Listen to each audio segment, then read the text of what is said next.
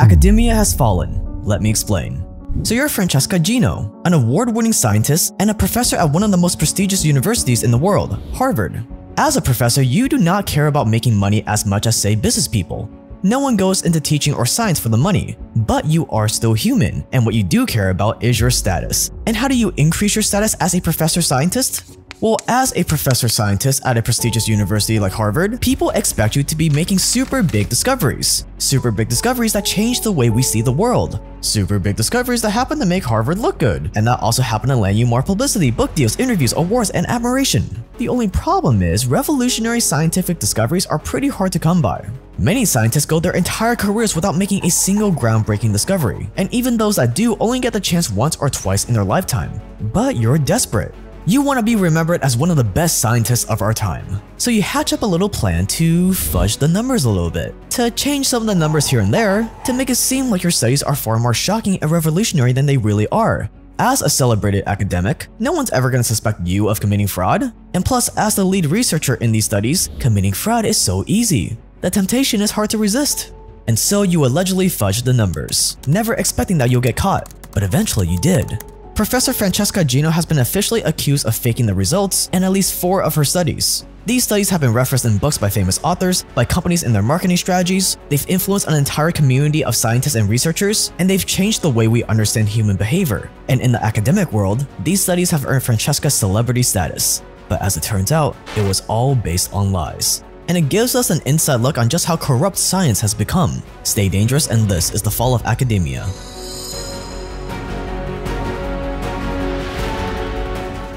When you're in a classroom setting like a university, or you're in your workplace, or you're going for a run, oftentimes you want to listen to music. But with traditional earphones, you won't be able to hear the car that's about to hit you, or you won't hear your colleagues trying to tell you something. And then boom, you get hit by a car. Well, not anymore thanks to Shokz. Shokz are these professional, open-ear, truly wireless earbuds that are shockingly good. Unlike traditional earphones, Shokz have this open-ear design, so not only can you hear every single little thing around you, but they're also infinitely more comfortable. Even with AirPods, my ears still get sore after only a few hours, but with Shokz, you can truly wear them all day without any strain. When I first got these, I was really nervous about how they would sound, but I was genuinely surprised at how good they sound and how punchy the bass is. The quality really does sound on par compared to normal earphones. The one I have is their open-fit model, and they are now my go-to earbuds when I go running because they feel super secure in my ears because of the flexible ear hook, and you know, I can hear cars coming.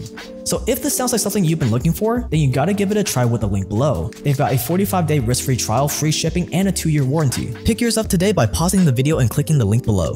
Thanks to Shokz for sponsoring this video. Francesca Gino is one of the most active behavioral science researchers in her field. Since 2007, she has published over 135 scientific articles. She's known for making these wild theories when it comes to human behavior, and yet somehow, her experiments always seem to confirm these wild theories, which has made her one of the most famous scientists of our times. But all of this success has made a lot of people skeptical of her work. In their opinion, Gino's theories and results have always been a little bit too good to be true, but no one could figure out why. That was until Joe Simmons, Leif Nelson, and Uri Simonson, 3 business school professors from other universities, decided to do a little digging into her research to find out if she was actually the real deal. And it didn't take long for these 3 investigators to find some startling irregularities. In 2012, Gino and 4 other well-known researchers published a report on a study about honesty. In the study, they were trying to figure out how to make people more honest. And here's how it worked. A group of students were brought in and given a worksheet with 20 math puzzles on it. They were offered $1 for each puzzle they got right within 5 minutes. But here was the catch, is that the students were allowed to grade themselves, and then they were allowed to shred their worksheets so no one would be able to check if they lied or not about how many answers they got right. The idea was to make students think that they could cheat and get away with it. Once they had shredded their worksheets, each student was given another form to report the amount of money they had earned from the puzzles they solved. The only difference in the study was that some other students got a form with an honesty pledge at the top, some other students got a form with an honesty pledge at the bottom, and some students got a form with no honesty pledge at all. What the people in the experiment don't know is that we played with the shredder. Talking about cheating. The shredder shred the sides of the page. So when you put the page in, it vibrates, it shakes, it makes a sound, but the body of the page remains intact. So we can find out how many questions people really solve correctly. Gino's theory was that if students signed the honesty pledge at the top of the form, it would make them more honest. And when the results came back, that's exactly what the study proved. While 79% of the students who signed at the bottom lied about the number of puzzles they solved, only about 37% of the students who signed at the top lied. So the honesty pledge at the top of the forum clearly worked. Gino wasn't just correct, she was wildly correct, achieving the highly sought after statistical significance. Statistical significance means that the results of your study are likely true and not due to chance. And at first thought, this theory kinda makes sense. But when you start to think about it, really? Signing a stupid pledge is gonna double your chances of being honest? A person who is set on cheating is not gonna cheat just because they signed the stupid pledge? It seems at least a little bit too good to be true, right? That's what the 3 investigators looking into Gino set to find out. So they took a closer look at the data and they noticed something was really off. Here's a spreadsheet of all the participants, and as you can see, these results are almost perfectly sorted by their participant ID, except for the few results highlighted in yellow. These results are completely random out of order, and one of the participants is even mentioned twice, participant number 49. Okay, that's a little weird. But what if someone just made a mistake when they were entering the data? That could be the case, but what's even more suspicious is that these entries also had the biggest effects on the results of the study. These suspicious entries all heavily skewed the results in favor of Gino's theory. Without them, her theory would not have any legs to stand on. There wouldn't be any statistical significance. And after examining the history of the Excel sheets, the investigators' suspicions were confirmed. Someone had indeed fudged the numbers. By changing a few lines in the spreadsheet, someone was able to turn what would have been a pretty lackluster study into something sensational. A study that would be published in top journals, that would be mentioned in the morning news, that would bring in loads of publicity, interviews, attention, and praise. And that someone was probably Francesca Gino. But there were a lot of people involved in the study. So how can we know for sure that it was her that fudged the numbers? Well, that is right. If this was the only case, it would be a little hard to prove that it was indeed her that did this. But those 3 investigators were just getting started.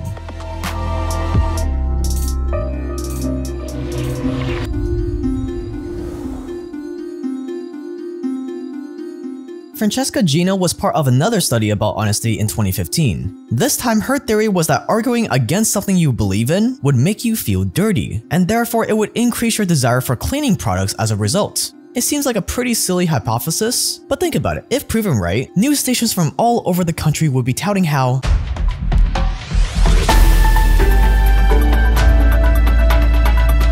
Did you know that lying makes you more likely to buy cleaning products? Joining us now is Professor Francesca Gino, who just completed another landmark study saying just that. Maybe you can even do a TED Talk on it. Ah yes, you can see it now, your name up in lights. So you did the study and magically, just like before, your theory was proven wildly right. As part of the study, around 500 students completed an online survey to express their opinion on a polarizing issue about Harvard. Then they were asked to write an essay that either argued for or against the opinion they just stated. After the essay, each student was asked to rate how desirable they found 5 different cleaning products. And as expected, a ton of more students who argued against their beliefs ended up finding the cleaning products more desirable compared to the honest group. And once again, the difference between these 2 groups was massive. Gino's theory was proven correct beyond a reasonable doubt. She once again achieved statistical significance, until our 3 investigators sourced the original data online. And just like in the first study, some of the data seemed a little fishy. As part of the study, students were asked to answer 3 simple demographic questions. One of the questions asked for the student's year in school, and that's where things got a little weird. Obviously, there are a lot of ways you can answer this question. Students could have written senior or junior, or they could have put they were in the class of 2015 or something. Or they could have just put the number of years they had been at Harvard. All these answers would have made perfect sense, but the investigators came across something strange. Grouped together in just 35 rows, a bunch of students had apparently just answered Harvard. Hey, what year of school are you in? Oh, Harvard. It made 0 sense. And there was no way so many students could get such an easy answer so wrong, especially not Harvard students. So the investigators took the suspicious results and plotted them on a graph. And just like before, all those fishy entries were also some of the most extreme entries that skewed the results in favor of her theory. It was obvious that someone had gone back into the original results, deleted the information for a few students, and then re-entered data that would support their hypothesis. And maybe as they were doing this, they had forgotten what the last question was and just entered Harvard instead. And once again, it was Francesca Gino who had published the final results of the study online. Professor Gino was looking more and more guilty by the minute. But even with 2 obvious cases as good as proven, our 3 investigators still had one trick up their sleeves.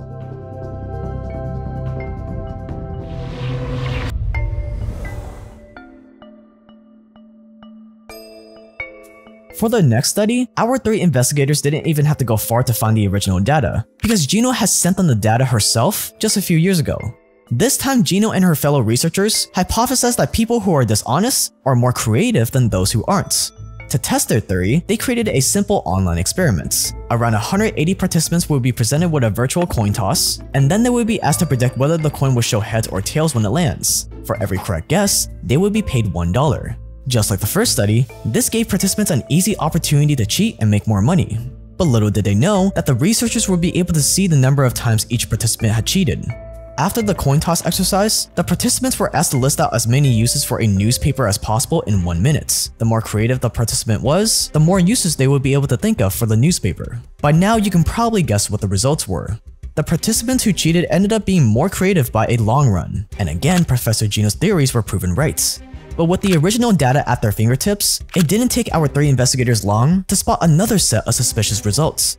In the Excel sheet, the results have first been sorted according to who had cheated and who hadn't, and then by the number of uses they could find for a newspaper. And just like before, the investigators found a whole bunch of entries that seemed completely out of order, as if someone had gone back and changed the number of newspaper uses so the results looked more dramatic. And just like before, the investigators were proven right. Each of the altered results was there to inflate the data, and when you change the suspicious results back to the numbers they should have been, according to where they were sorted on the sheets, there was actually no difference between the cheaters and the non-cheaters' creativity. Francesca Gino had done it again. But Gino wasn't gonna go down without a fight.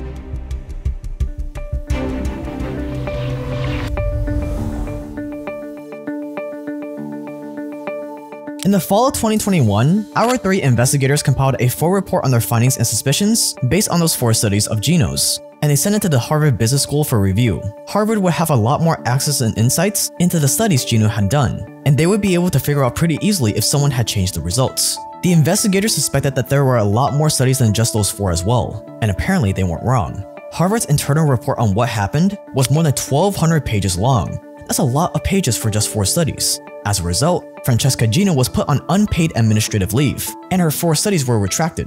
But Gino wasn't gonna take these accusations lying down. Instead, she's suing these 3 professors and Harvard University for at least $25 million, arguing that this was all defamation. But she made one small mistake. With the details of her lawsuit made public, we now know that Harvard's investigation found solid proof that she had been altering the results herself. For at least one of the studies, the original and manipulated Excel sheets had been created and last saved by Gino herself, proving without a doubt that she was the one responsible. So if you're gonna be like Professor Gino and fake your results to gain more status, at least put a little bit of effort into modifying your spreadsheet. At least copy and paste your data over to a fresh new Excel sheet so that the history is clean. And I know what you're thinking, but Jake, it's pretty easy to fake stuff in the soft sciences like behavioral science. But what about the hard sciences like physics and biology? There's no way you can commit research fraud with that. Well, you would be sadly mistaken.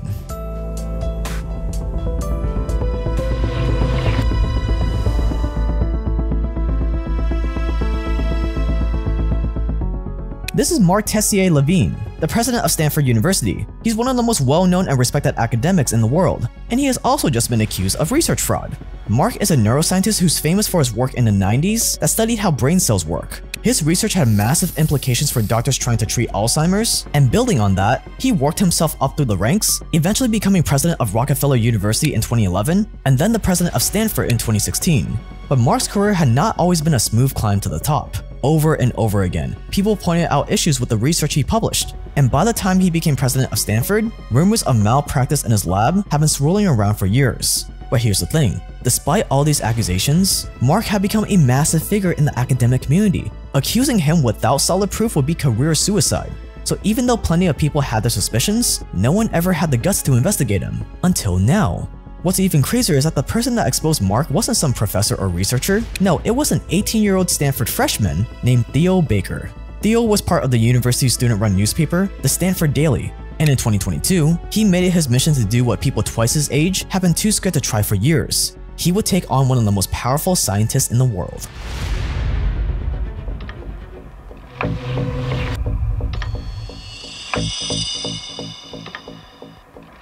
With the help of Elizabeth Bick, a biologist and scientific fraud investigator, Theo started digging into Mark's most questionable studies, and what he found was close to unbelievable. Without going into too many details of the complicated research Mark's labs conducted, Theo and Elizabeth discovered that much of the photographic evidence had been shamelessly altered. And when I say shamelessly, I mean shamelessly. Like here, where the results in the purple and green squares are repeated in photos for a totally separate experiment, meaning they just copy and paste a photo from one experiment to another.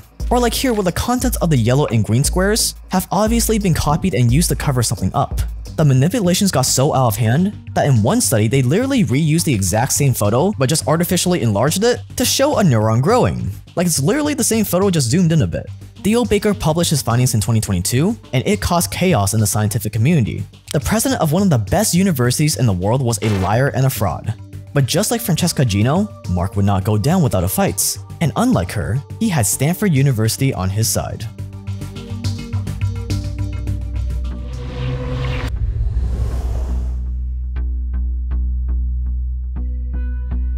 Turn up the volume for this one. Last week, we told you about the president of Stanford University announcing he would be stepping down. It is because of questions about some of his past research.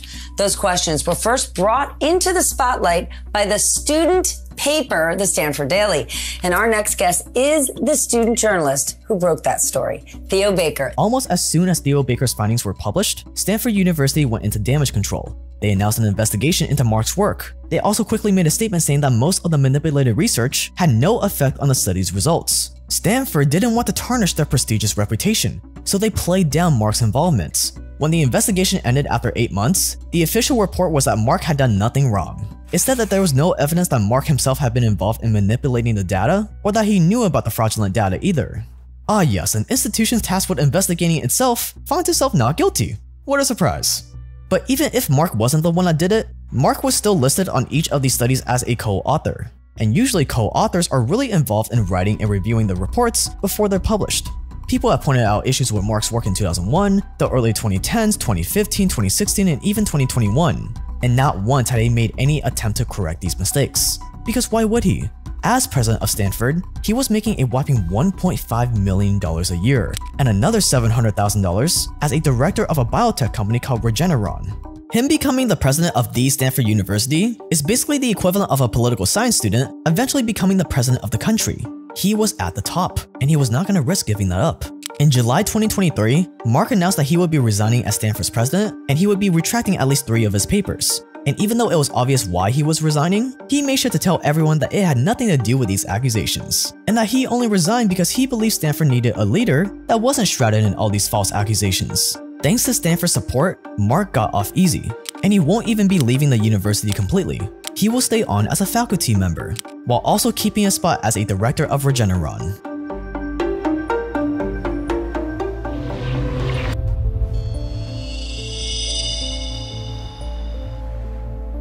Science is viewed as this infallible thing, that science can't be corrupted, trust in the science they say.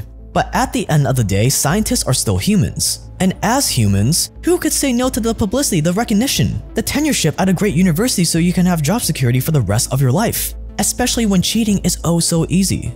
We would hope to think that Francesca and Mark were the only prominent academics to have cheated, but let's be real, these are just the 2 that actually got caught. So who knows how many other fraudulent studies there are out there that we have shaped society around that have not been exposed. Stay dangerous, and we'll see you in the next one.